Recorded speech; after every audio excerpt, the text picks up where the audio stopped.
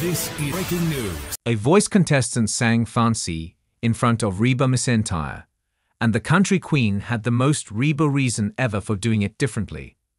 The Voice Season 26 continues on the 2024 TV schedule, with Snoop Dogg and Reba McEntire's teams taking the stage for Monday night's playoffs. The coaches didn't have to go it alone, bringing in advisors to help their team, and Snoop made a pretty bold move by bringing in not a fellow music icon, but rather Olympic gymnast Simone Biles, a choice that admittedly confused me.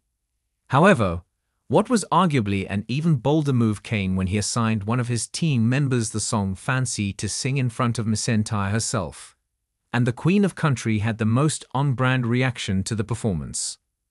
Last week we saw Gwen Stefani make the difficult decision of choosing just 2 of her remaining 5 artists to represent her in the upcoming live shows.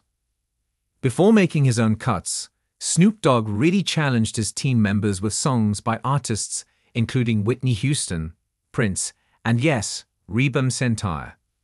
Christina Eagle was given Fancy, and she put her own spin on the classic tune, which also included some sassy hip swinging.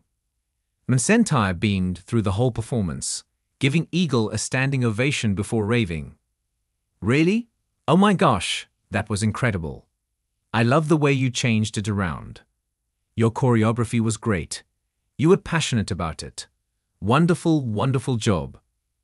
Michael Bublé then jokingly inquired if Reba McEntire also did the hip thing when she sang that song on stage, which inspired the most Reba response as she said, No, I get a catch in my get-along if I do that.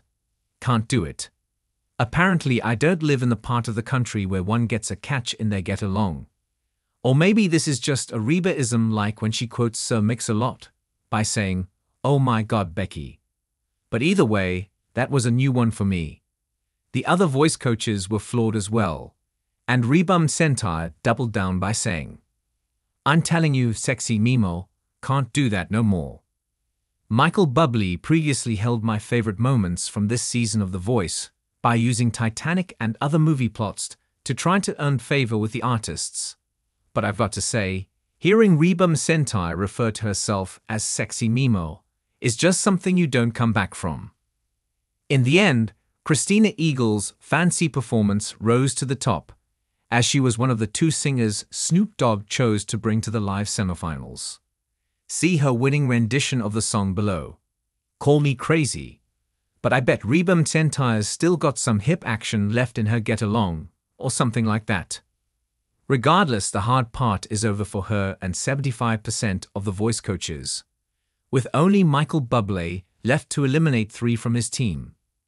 Tune in to see the top 8 rounded out at 9 p.m. ET Tuesday, November 26, on NBC.